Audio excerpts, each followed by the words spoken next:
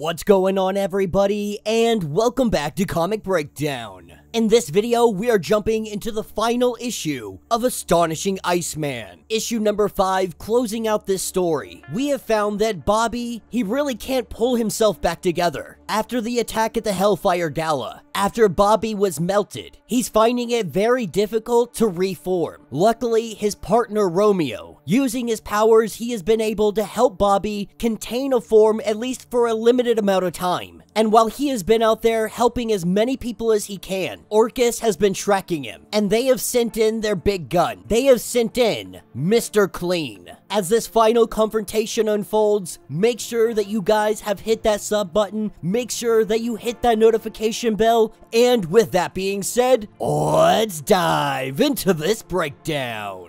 Alright gang, we pick up in Antarctica, current time. Romeo is bleeding on the ground. When Bobby returned thinking that he would find his beloved, what he found was catastrophe. Mr. Clean was able to get here first. Bobby begins to plead for Romeo's life, telling Mr. Clean that he is no mutant, that you should let him go. But Mr. Clean doesn't care if somebody is a mutant, inhuman, or anything in between. He sees all of it as a plague. This is when Mr. Clean lets him know that the guy that he had saved back in Astonishing Iceman number 3, that guy had tagged him, low-jacked him, landed a plant on him. This allowed Mr. Clean to be able to track him back to Antarctica. This is where the fight begins. Mr. Clean being the first one to go in. Bobby counters with ice, but we quickly learn that Mr. Clean is modded out. He has enhanced himself, custom made to kill Iceman. He has heat barbs in his spine, insulated subdermal Kevlar, and a heart that is deadly as a sun.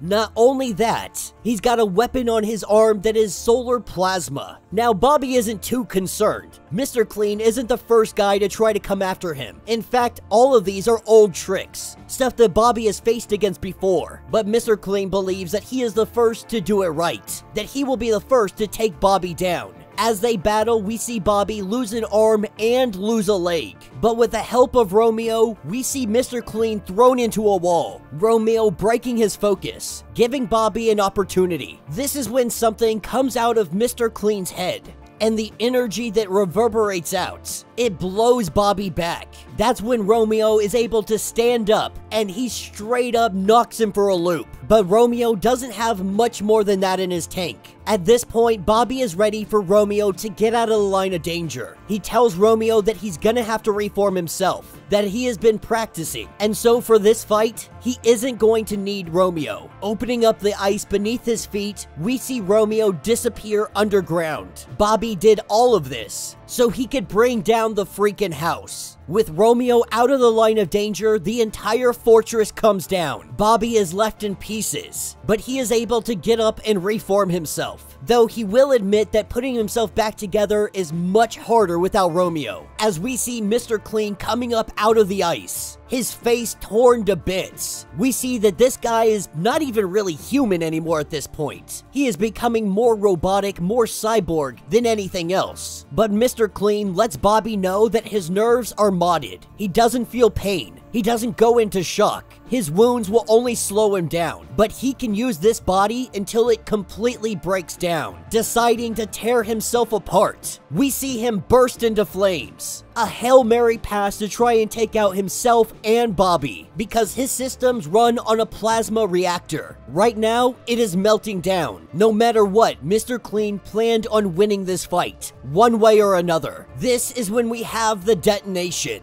exploding like a miniature sun. As Orcus observes, they lose all contact. They don't know the fate of Mr. Clean or Bobby. They assume that Mr. Clean is dead considering the detonation. But now it is simply a matter of waiting to see if Bobby emerges again, to see if he pops up anywhere in the world. This is where we pick up some days later. Romeo not sure if Bobby ever made it out alive. But as he is getting up for the day, he sees that there's some frost all over, thinking that it's a little bit early for frost. When he goes into the bathroom, what he sees is a written message saying, "See you soon, love, Bobby." And that will be the end of this issue. So let me know what you guys think down in the comments. Not a bad run, definitely not the best run. there's some major inconsistencies when it comes to Iceman's powers. Now, we know that he was hit by Orcus pretty much on the cellular level, and Romeo has been helping him reform. Now, Bobby's been practicing, but they never go in to explain exactly how this affected Bobby, how it is able to keep an Omega down like this. And this last issue shows Bobby being able to reform relatively easy. He goes on to talk about him not needing to be scared anymore, as if his own fear is keeping him from reforming.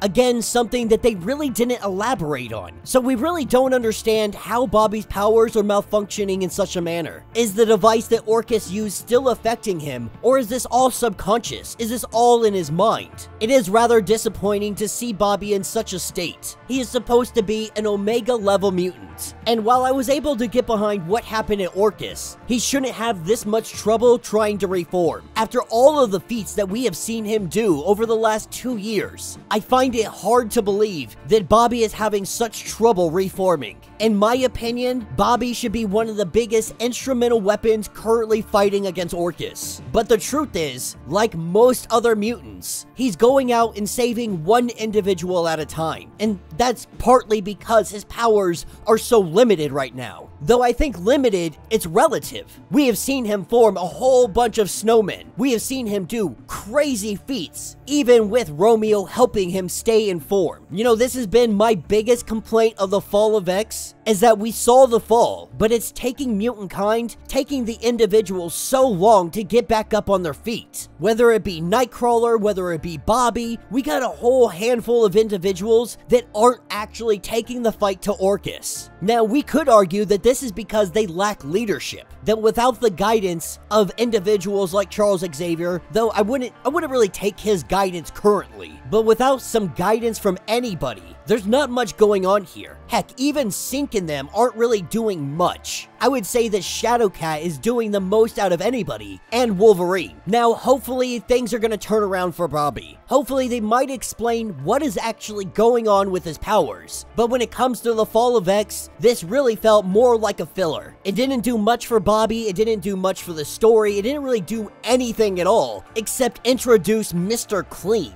which was an absolutely ridiculous villain to begin with. I think my biggest issue with it is after everything we have seen Bobby do, he didn't really do much in this series at all. But I'm hoping that when Bobby returns, things are going to be a little bit different. They're going to be a little bit better, and we might actually see him take the fight to Orcus. With the rise and fall just on the horizon, I'm hoping that they bring something to the table, because so far the Fall of X hasn't been as good as I thought it would be. But let me know what you guys think. Let me know your thoughts, let me know your theories. If you would like to get completely caught up on everything going on with this series, go ahead, check out the link in my description as well as the top of this video. It's gonna get you completely caught up on everything that has been going on with Iceman. If you would like to support the channel, you can always do so by joining the channel membership. Much like Patreon, having multiple different tiers, from $1 to $50, from loyalty badges to comics every single month. Not only are you helping out the channel tremendously, but you are getting tons of perks in the process. If you're unable to do this, do me a favor, subscribe to the channel, like this video, hit that notification bell, and with that being said, until the next breakdown.